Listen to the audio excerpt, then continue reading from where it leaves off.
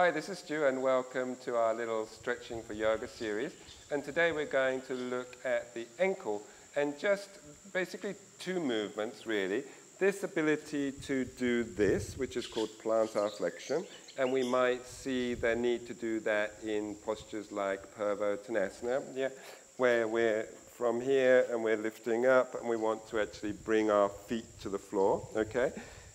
Also other postures where we're taking our leg behind and drawing basically a straight line across the front of the shin. So if we're feeling that we're actually lifting here, then that's bringing the whole hip up, yeah? Sometimes we might find also when we're doing child's posture, yeah, we might find again if we're being lifted here, then we land up being tipped forwards and we actually, you know, it doesn't feel very relaxing at all. It's not going to be the only restriction. In many of these postures, there could be other issues relative to the low back tightness or quadricep tightness, but it does crop up in the postures and can be really, you know, quite uncomfortable. And then we find that people want to turn their feet out, which then places problems with the knee, yeah? Or even in this posture, they might draw the feet towards the center, yeah, and let the heels drop out as they sit down. Because again, these are all signs that really you're trying to escape across from restriction across the front of the ankle. But then it might be placing stresses elsewhere, yeah? So often the things that you need to do is basically do more of what it is you're finding the restriction in. And really you've got to, there's no easy way apart for the plantar flexion, but basically to sit in some position where you're in a plantar flexed position, yeah? So you might want a cushion, yeah? So depending on how tight you are on here, the main thing is not, you know, to be kind to yourself. Basically don't sort of really have to sit there grimacing because this area can be a little bit sensitive and don't push it too much. I remember I found when I was learning to do Thai massage, we had to do a lot of what I'm going to show you now. And actually over the course of the month, it actually improved quite a lot. And it really is just sort of sitting on your heels with your feet as in line as possible. So try not to let your toes drop in or out, but keeping it all in line, yeah? Now, if that is a little intense for you, it might be that you need to fold up your cushion and put it, you know, between, so it's actually touching the floor, yeah? So that you can sit on the cushion and take some of your weight off of your heels, yeah? You're still going to want some weight going down because that's what's going to help sort of open you up a little bit, but not too much. As I say, you don't want to be sitting there in pain. But this sort of thing, just sitting like this, is really one of the most effective ways of opening up the front of this part of the leg, okay? And if you do running, and particularly if you do hill running, you can tighten up across the front of the ankle here. And so this is a really good exercise for you to do when you come back straight from your run, yeah? It's just sit on your heels for a while like this, and it'll help to open up the front of your ankle, yeah?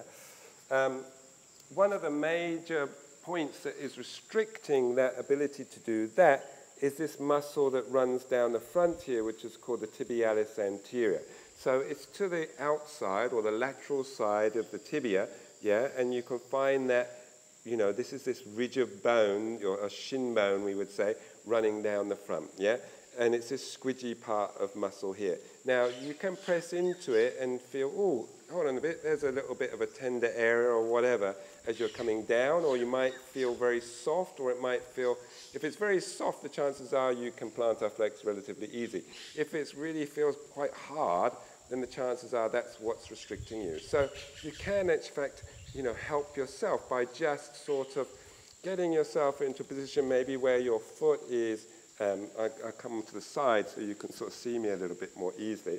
Maybe that your foot is up. Come here, and maybe use your knuckles, depends on how squeamish you are, and starting at the top, and just pressing down, following along on the squidgy muscle to the outside of the shin, and at the same time, starting to take your foot into plantar flexion, yeah? So you start again here, and then basically you're trying to get the muscle to lengthen as you're also lengthening it by the movement at the ankle. Yeah, so you can try that sort of thing. Might just help to relax it, or you can just try just little circles with your fingers to try and actually get in there and get some movement. Yeah, so these are some things that you can do to try and help it. But basically, so for the plantar flexion, really the most simple exercise is just to be sitting on your heels, really, in this sort of position. Yeah, so we just recap. So we're just going to be sitting like this and looking at our feet and making sure that they're not tucking in or tucking out. And just sit there for a while. And it might be, if it's a little bit too much for you, just bring your weight forward, yeah, and then just gradually ease yourself back until it's actually more comfortable, yeah? And if you do that sort of thing daily, it will help quite a bit. Okay, if we move on to the other movement that we're going to talk about is ability to dorsiflex our foot. So that's to take the top of our foot towards the shin. So we might find that in down dog, yeah, we have difficulty getting our heels down. Now that could also be coming further up that back line. Of course, anything on that back line might be influencing our ability to do that, but a majority of the restriction will be down here, yeah? Depending on how we can align our pelvis, it might be hamstring, but in down dog, let's say, depending on where your feet are, there could be some issues going on at the ankle end of things. So, in order to do this, we have two muscles we need to think about on the back of the calf, yeah? One is the gastrocnemius muscle, and that actually crosses the knee, yeah? The other muscle that lies deep to the gastroc is the soleus muscle, and that doesn't cross the knee. So this will influence what happens when we do particular postures, yeah? So if it's a straight leg posture, so like for instance down dog, that we are feeling our restriction in, that we can't seem to get our toes towards us, so we can't get that angle we want, then the chances are it could be gastrocnemius, yeah, because its attachments are crossing the knee under a stretch and also at the calcaneus, the heel bone. So the whole muscle is being lengthened, yeah, as we're trying to basically draw our toes towards us in our down dog position. Maybe I should just do down dog for you so that you can get an idea here. So from this position, yeah, if my heels were up here, you can see then as I sink down, can you see how the angle changes at my ankle just here? So from here, if I can sink my ankles down, you can see the movement happens here. So if it won't happen there, then I'm going to be stuck up in the air, yeah? Obviously, there needs to be something going on at the hip too, yeah? But if my hips feel quite okay, but I just can't get my heels down, then it can be this muscle here. It can be gastrocnemius. If you have no issues when you do that sort of thing, but when you're trying to squat, yeah, then you can't get your heels down, yeah? You're trying to squat and they won't go down, yeah? Then things have changed slightly, yeah? It can be then that it's the restriction in the muscle that lies underneath, the soleus muscle, because it doesn't cross the knee. And in the squatting positions, our knee is bent. Therefore, we should have taken the stretch out of the gastrocnemius, yeah? Perhaps I can show it to you. If I go into a squat here, and I get this, can I get that? You can see it's quite soft. It's not really under very much of a stretch, even as I take my knee forward, yeah? It's more the deeper muscle that is under a stretch, yeah? So depending, the reason I've gone into all this little palaver is because depending on the muscle that is actually restricting us will influence how we're going to stretch it out, yeah? So if it's a straight-legged restriction at the ankle, then we need to try and stretch it with a straight leg, yeah? So we can actually do our down dog, yeah? And one of the things that I find works quite well is either doing a three-legged dog or alternately walking, yeah? So you can come into your down dog, and from there, you're basically just walking one leg at a time. If you have a tendency to hyperextend your knee, just be careful that you don't lock out at the back, yeah? So you're just walking to warm it up. Once you've warmed up, what you can do then is you can take one leg and place it behind the other, yeah? And then you'll find that you've got more weight coming down into that single leg, yeah? And then you can change over and do the other one, yeah? And you might want to change the angle of your body, because we're not doing down dog really. What we're trying to do is do something that looks like down dog to actually access the ankle. So it really doesn't matter that if the rest of your down dog doesn't look like down dog. You're trying to actually get some movement at the ankle here, yeah? And then I'll show you another exercise against the wall as well. And of course I've got a block as well. So I'll show you some block works too, plus something you can do on a step. But first of all, I'll swap over to the bent knee version. So if we're having trouble squatting, it doesn't necessarily have to be the ankle that's stopping us. Of course, it can be our ability to flex the hip, so it could be the glutes that are restricting us, yeah? Very unlikely to be the hamstrings because the knees are bent, yeah? So we might want to find ourselves something to hold on to, because it's that squatting is actually going to work quite well for us. So quite often when people first start the second series, the first posture is Pashasana, and it's, oh my God, you know, I can't squat to do it. So something you can do is either start off with your deep squats, yeah, and with the legs apart, seems a little bit easier, yeah, and these are actually good to do anyway for lots of things, because it really opens up many parts of the hip. So I would suggest you just do squatting as part of your daily routine. If you don't use it as your preferred method for evacuating your bowels, then maybe have your breakfast in this sort of position, your cereal or something. So you can squat. If this is already quite too much for you, then put something underneath your heels so as you're actually in a position where you've got a little bit of height. So you might want to fold up your mat to give you something that you can actually find sort of semi-comfortable. But then you're going to need to reduce that amount of height in order for the fact that then as you're going to get better, your heels are going to go down, okay? You can then also hold something in front of you, yeah? And pull yourself forward so as you can create more dorsiflexion here. So I'm holding onto a pillar or something and pulling myself forward. So this is what we've set up using this little strap on the wall, and now I'm going to change over to a knees together posture, because when I'm in this position, I can balance my weight by bringing my torso through my legs, yeah? So I don't actually have to do as much dorsiflexion at the ankle. But when I've got my knees together, I can't change my center of gravity by bringing my chest forwards. So I have to bring my knees forward. So it's a little bit harder. So this is the case with Pashasana. You've got to be able to get those knees to go forwards, okay?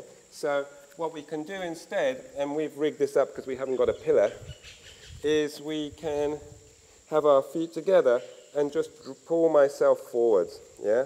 So here, it'd be better actually if it wasn't at a height, if it was the same level as me, but this will sort of do. And I'm just trying to pull my knees towards the wall, basically, and I can feel that stretching down in here. Yeah, and then you would just hang out there for a while, basically. Good. All right, so that's ones that sort of look semi-yoga-ish, all right? But one of the most effective ones for stretching out that lower portion of the back of the leg is what I consider really a gym stretch, yeah? And so we have two versions of that. We're going to be standing up. I'll do this leg. We're going to be standing up. So the first thing is, although I'm at an angle so that we can get it nicely on camera, but you would be standing parallel to the wall, basically, or, sorry, perpendicular to the wall. I'm just using the corner here. And what you're trying to do is make sure that both feet are pointing in exactly the same direction. So I don't want it turned out like this, and I don't want it turned the other way. So the whole of my foot is pointing in the direction I'm going. Yeah, and then I'm just pushing away from the wall into my heel. And make sure that I'm feeling activation in that foot. I'm locking out this knee, okay? So this is really gastrocnemius and the soleus muscle are being stretched, okay? But now when I want to hit just soleus muscle, so this would be basically my bent knee squatting, I'm going to move my back leg in a little bit, bend the knee, and then drop my bum towards my heel. Yeah? What I need to be careful of is that my knee doesn't go in or out, that it tracks directly in line with my foot. Yeah? So if I drew a line straight down here, it would come to this toe. Yeah? So you really want to watch that knee. So this would be, and you'll feel the stretch shift. You'll feel it shift down a little bit. Yeah? So this is basically hitting soleus more than it is gastroc. Yeah? So that one would actually help me with my ability to squat with bent knees. Yeah? So, of course, other ones we can do for that would be our Utkatasana. Yeah? So we'd be holding that posture for a little bit longer and actually trying to get the bum down more. Okay? So, of course, there's one more thing that you can do, or quite easily do, and you can do this off of a step, or you can use a block.